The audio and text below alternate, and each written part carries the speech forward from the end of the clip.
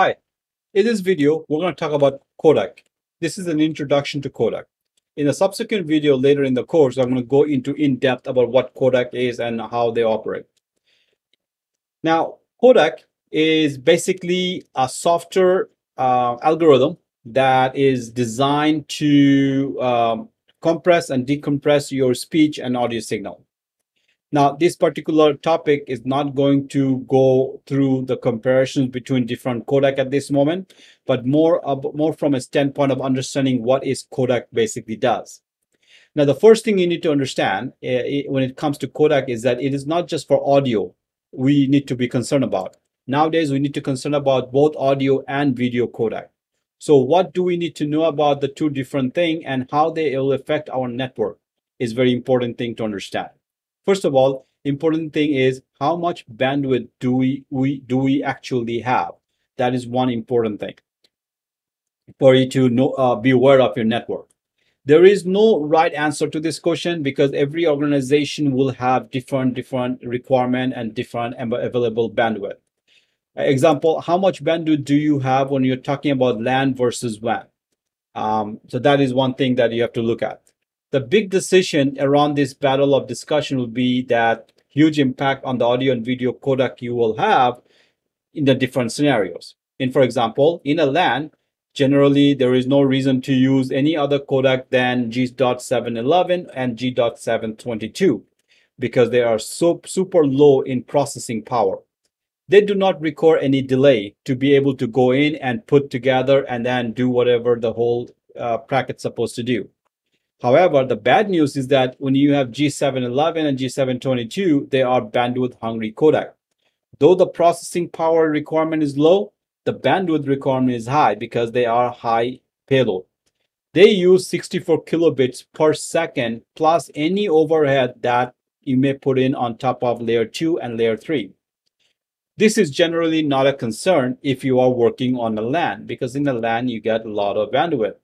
These days, 100 megabit is not only a de facto, but gigabit is de facto LAN connections for many devices. The G.711 or G.722 wouldn't be a problem in a case like that. But when you have a WAN environment where you're connecting to the internet, that's where the problem becomes because you may not have enough bandwidth. And even if you do have enough bandwidth, the pipe size, you may not want to transmit large amount of data because you're going to be billed for that. So that is one thing that you need to discuss with your team.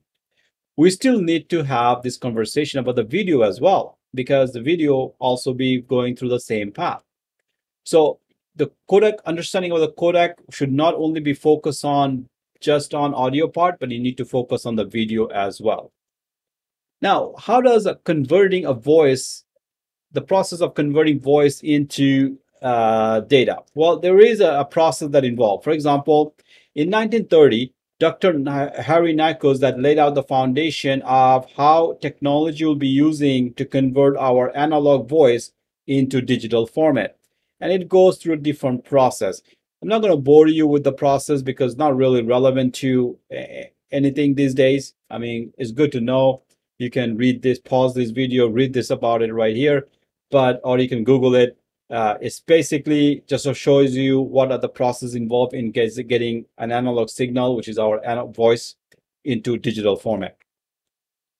So the theory is that in order to get 1 second of sample of your voice, you need to take 8,000 of this sample every second.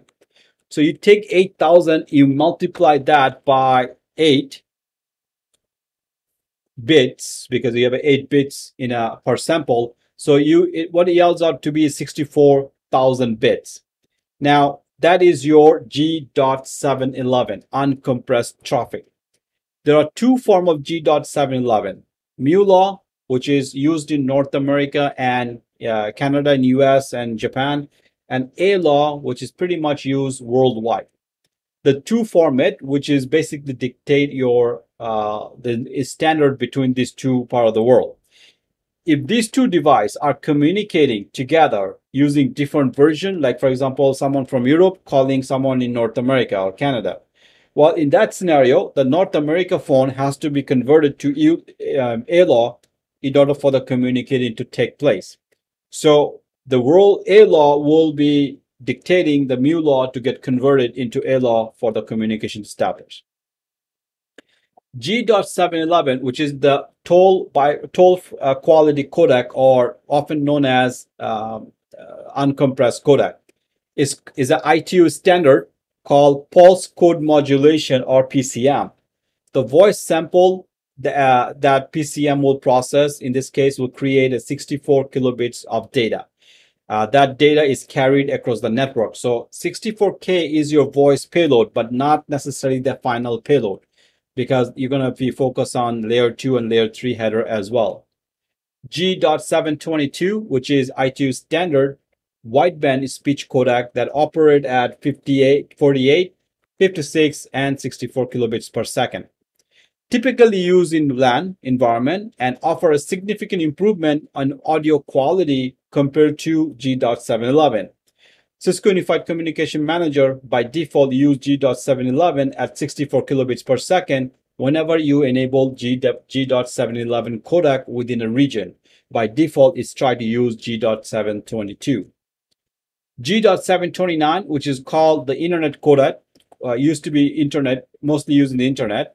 And this codec is mostly used for example, high, getting the maximum bandwidth of the best quality can.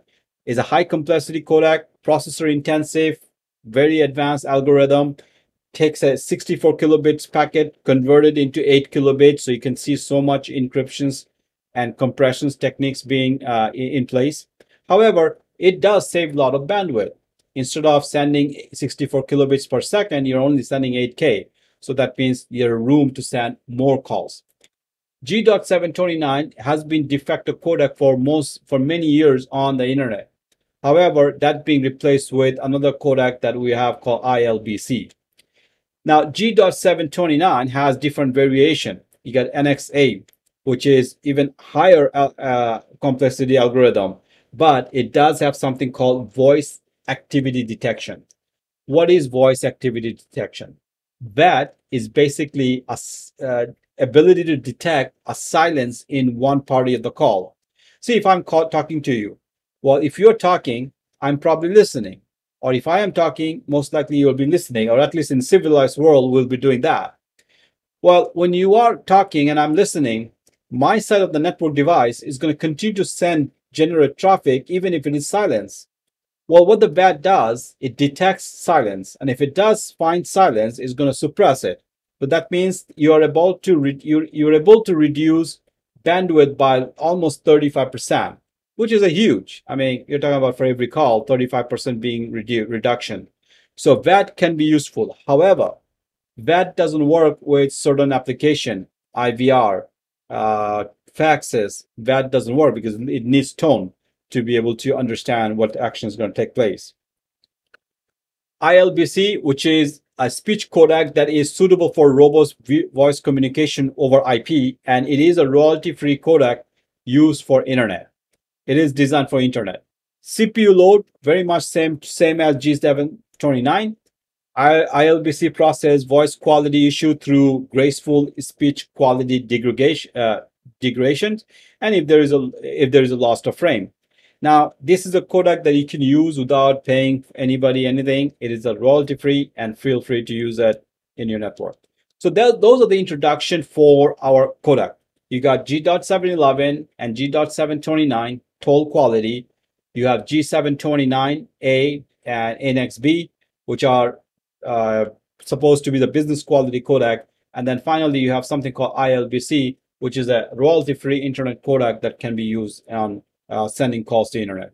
So that's pretty much it for this particular chapter. I hope you got an introduction to what codec is. We're going to go into deep in terms of more detail about codec, how to apply them. I'm going to show you some demo on that, how codec can influence your call, quality of your call, and even fast, busy, or whatnot. So thank you for watching, and I will see you.